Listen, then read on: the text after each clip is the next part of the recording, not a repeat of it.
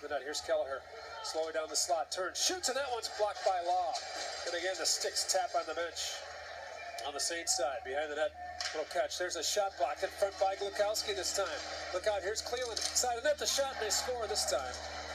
They just kind of packed it in. And Grasso with the one-timer gets his first career goal. The Saints did a good job there, just not able to clear it out. 1 second to go in the 5-on-3, so that hurts as much as anything.